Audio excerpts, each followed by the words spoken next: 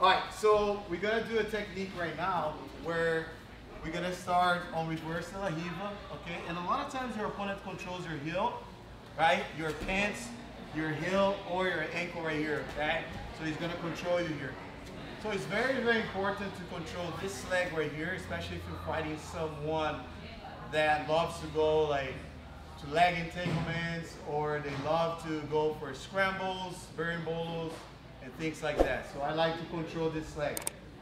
You can control with the C grip, okay? If you feel comfortable with the C grip, I'll give you like some grips right here. C grip. You can control the pan grip right here, and I can control outside of the knee as well, okay? So I like to control here. Inside the knee is a little bit hard to grab, okay? And usually they have the knee shield right here. You can control like this, or you can also hold right on their toes like this, okay, on the toes. So when you grab the toes, you need to squeeze the leg against their butt, squeeze their heel against the butt right here, okay? So he's gonna try to go for scrambles. I can keep holding this leg right here. And if I want, I can at any time like put this leg right here, and then I start going for a toe hold, okay? But it's very important to keep controlling the bottom leg, okay? If you don't control the leg that you're not attacking, okay, let's say I'm controlling the top leg, I'm attacking the top leg, but if I let his bottom leg free, he's gonna scramble and take my back, or he's gonna go for X guard. For example, if I go for a toe hold right here, I fall like this, and then I end up not controlling the bottom leg, then I start rolling. He's gonna roll, and then he's gonna start like attacking your back. Okay, so it's very dangerous, okay? So if you wanna go for a toe hold right here, in this case, grab my heel like this. Usually they control your collar like this as well. So you can go here, and then when you fall, make sure you control the thigh, okay? And then you go for the heel, for the toe hold, okay? But I do that more like when, let's say, I'm down by a lot, he already swept me past, mount me, so I'm on top right there, tired, end of the round, like I'm like, okay, so I gotta do something, right? And then you can go for the toe hold, of course, for brown and black belts in tournaments, okay? So, another thing that I like to do, I like to control his heel right here, like with the C grip. I like the C grip a lot because I don't need to worry about holding his pants. Like sometimes his pants gonna be like this, so you can't grab, or the pants is really tight, so you control like this, okay? So now what I do when he controls my collar here, I grab his collar, okay? And I know he's gonna try to go for the scramble, I must keep this leg and my elbow against me here, okay? So I keep his leg down, right? So when he goes for the scramble, I need to have my hand against his neck right here, against his head, all right? So now what I do, okay, I'm gonna staple his bicep just like I did when I attacked his ankle, okay? So I go like this, okay? So when I go here, like now I block him and I'm not allowing him to go for the scrambles anymore. There's a lot of things I can do here, okay? I can use my hand still on the collar, or if you start dragging me or pulling me, I can post my hand on the floor, okay, like this. But it's very important to make sure that you keep his arm trapped. You see that I'm with my foot under his arm here, okay, like this. Okay, I'm trapping his arm. Now, because I'm doing that, I can easily extend his leg and break his grip, okay? And now he's gonna try to lock the half guard. He's gonna lock the half guard like this, okay? Once he starts doing that, I can easily change my grip to the knee, and then I start taking my kneecap out. Sometimes my foot is gonna escape like this, okay? I'm gonna step over and I escape my foot. Sometimes my foot gets stuck here, okay? In both ways, I need to do this. Stepping the leg or not, I'm controlling his leg right here. He's gonna try to go upside down. I keep controlling him. Now I'm gonna start hugging his body, putting my elbow on the floor, and now I'm gonna start working to take my leg out. Okay, then I'll pass his guard. Okay, once I pass his guard, now I go to the north-south, and then I use my rib against his face. Okay, again. So I like to use this a lot when I'm passing guard here, okay? So when I get here, he's gonna control there, I control his ankle, he's gonna try to go for the scrambles, I hold his leg. If you don't hold his leg, go for the scramble, he's gonna start going for the scramble here, okay? Push his leg down, and now I stick. Post my hand on the floor, kick, and then if I pass the guard, now I'm gonna do the same thing. Elbow on the floor, controlling the belt, putting pressure off my hip against his face. You see that? So he doesn't turtle like towards me. Try to turtle towards me here. So he can't because I'm controlling his face, you see? So if I go like this, he's gonna start turning, and then he goes for a single leg on me. Okay? So that's the first technique. Step one, he controls. Step two, close, take my leg out. Now I hug him right here, okay? Bringing my hand against his back, okay? I can hold him a chair or not. I just put my hand underneath of his body, but look my hip against his face right here, okay? I'm gonna start putting the weight against his face. Now I'm ready to attack a nice paper cut choke. I'm gonna take advantage of the position, passing my hand under, okay? Right here. Grabbing fourth finger to the side, and then I control his collar with my thumb inside with my left hand, okay? And one thing that's very common, people frame here. They're gonna frame like this, okay? And a lot of times when you try to choke, they're gonna put the arm under your arm, and you can't go for the choke, okay? When that happens, I like to put my head around his elbow, and my forehead goes on his bicep here. Okay, and then I start putting my forehead on the floor. Just watching to not let him like turn me that way, okay? If you try to turn that way, I just put my belly button on the floor. Try to put your hand again under my arm. I just keep my head here. Once I do that, now I can easily do the staple on his neck, okay? So I go here, all right?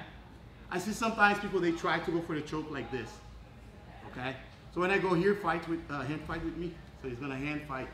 You can't go there. So you gotta go around, control near his ear, right here, okay, right on his neck. And now he's gonna try to defend. He's gonna put the hand right there. So look, I put my head right on the floor right here. Try to defend. So he can't. Now I'm gonna hop over my elbow over his face, like this. Once I do that, elbow goes to the floor, and then I open to his taps, okay? Again, control, 1, 2, take the leg out, and then get the north-south, control the collar, make sure his arm is on your left here, okay? Like this. Now, you can start, you know this hand is gonna bother you, okay? Fight with my hand right here. I can go and grab his bicep like this, and put my head here, you see? Now he can't fight with his hand. Now I go easily and control with my thumb in near his ear, right below his ear, okay? And now when I go with the belly down, I'm gonna pass my arm over, like this, okay? And now elbow on the floor, and then I open my elbow, sliding my elbow on the floor into his hands, okay? Any question? Easy, right? So, get here, try to scramble. Very important to keep putting his foot towards the mat. Because you block the knee shoe to try to do the knee shoe. Anytime you can start applying the knee cut here too as well, if you need, okay? And if you have the knee shoe here, it's easy for him to lift his hip, even though he doesn't pass the leg to the other side and start going underneath of you, okay? So when you're here, just make sure you isolate the shin. Put your shin against me so he can, so now you go here, okay? And then make sure your hip is against his face. Now you grab the collar, C-grip, pass your head here. Now you have no chance to defend the choke. This is a very old choke, very effective. Is one of the best ways to finish from side control, because you keep your belly down, you don't need to move too much, okay? Every time you're on side control, you're gonna go to the north-south, and your arm goes always under his arm here. You trust the arm, and make sure right now you go 90 degrees from him, so you can trap this arm here, okay? It will isolate his arm. He can't frame on you. Now when you're here, you're gonna go for the C grip. Try to block. You see how I put his elbow against his body here? And then my head goes on the floor, okay? I'm isolating both arms. Now I can go thumb in, and then go for the choke. Okay? You guys have any question? Yes?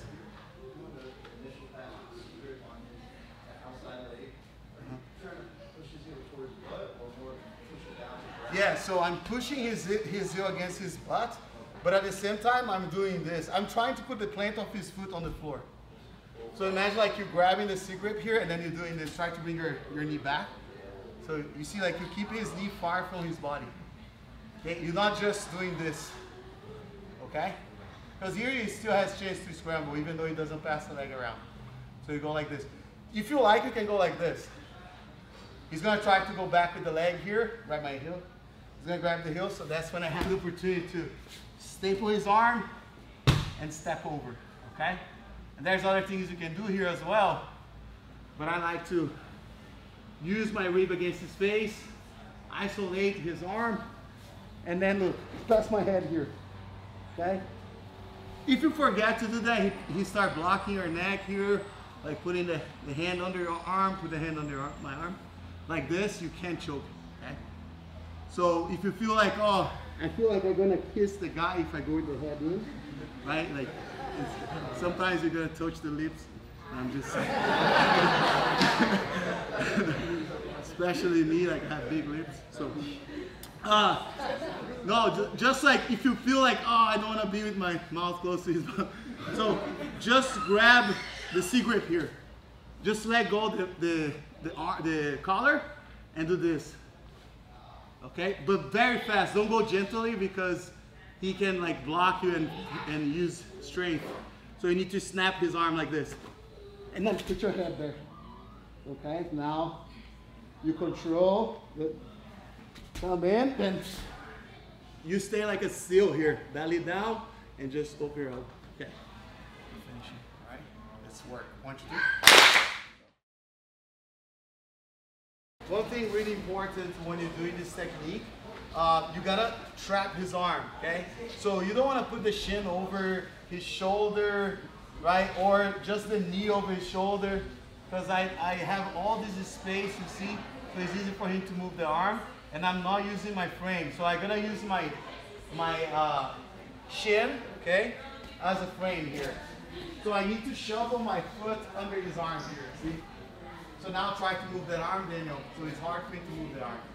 So if I keep his space like this, he can push me with this hand and then take the other hand out and push me as well. Okay, so I prefer to isolate the arm and then he has only this arm to push me. Okay? And there's a couple things that your opponent will try to do when you do it with this hand right here, because you already blocked this one. So when you hear he's controlling you, you grab and make your grip. So there's a lot of things you can do, a lot of transitions you can do from this grip. And then you're gonna step your hand over, or you can keep the hand here. But at the end of the day, when you start moving, you need to have your hand on the floor. I like to post the hand, but I need to go with the top of my foot under his arm. So I go like this. See? And now here, it really depends what he's gonna do. So see, Daniel has a couple reactions here. He's putting his hand here. If I try to hug him, he's gonna use the frame to push me, okay? So when this happens, what I like to do, I like to hop over with my arm on his elbow, okay? So I'm here, I go like this to block him. And then I start taking the leg out, okay? So now, instead of going to the choke, I can start attacking his back. I force him to turn, I can start attacking his back. Boom, underhooking his arm, okay? If you want. Or if you're passing here, he underhooked my arm like this, okay? Then you have the option to do what you just did. Or you can start attacking Kimura. You can go for Kimura here too as well, okay? But if his arm is under armpit like this, I suggest you to do it, okay? Don't try to go here, because then he's gonna start using his arm, the frame, to push you. And the way you react when you começa a me empurrar, Daniel. He's gonna start pushing you. You need to relax on top of his arm. Keep your hips relaxed. Don't like stiff your body. Make sure like you have freedom to breathe. You don't need to like do this, because then you become like a rock, and then it's easy for him to move you. So you need to be like a water, you know, like when you put water in the balloon, right? You just like, you know, like smooth and relaxed. It's hard for him to move, okay? So try to move Daniel. And then this hand here, you're gonna move, but you're not gonna do like this. Okay? You just need your hand in contact with the floor the whole time. Start escaping the hips, start moving Daniel. I just keep like this. If I feel this is my base, okay, great. You start pushing me, push me that way. Start pushing me like this way, I go with my hand like this. Imagine like I'm blind and I need to feel the floor, okay? Don't just like do this, okay? So you're just here and then you can start like blocking, okay? And then if you have the grip on your pants, it's gonna be hard for you to take the leg out, okay? So if you grab my pants here and I go to the position, like I feel like my foot is gonna get stuck, right?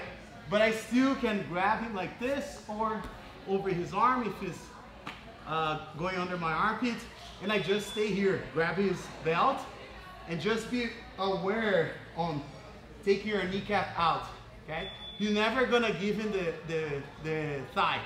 You always offer your opponent just the shin, because your shin is your frame, so let him control only your shin, not your entire leg when he controls the thigh, okay? So now he's gonna start moving, right? He's gonna start like trying to escape, and little by little I start giving you little pops, okay? Turn around. I go with my leg here, look, over his knee, and I start pushing. If you trap this leg then, right, it's okay, because I can start jumping to his back if my leg gets trapped there. Okay, if I change the leg, okay? But usually when you get when you do it, like you can get the long step, okay? So now, also, one thing that we need to think when you do this, I'm not gonna post my hand here, okay? Because here, look, I don't have options to go to his back. I don't have options to do anything here, okay? The only option I have maybe is grabbing his head, but it's hard for me to grab his head here. So you need to go with the hand on this side here. Because now, even if you turn a little bit towards me, I can start attacking his neck. I can start grabbing his neck. I can go for Kimura, or simply control his belt and start passing, controlling, and get ready to choke. If his arm gets trapped here, try to take your arm out. Go. Just squeeze, isolate his arm. Don't relax here. Now you need contact, okay? Go. So now I can easily go for the choke, okay? All right, let's repeat 3 more minutes, then we're gonna roll, okay? 1, 2, 3.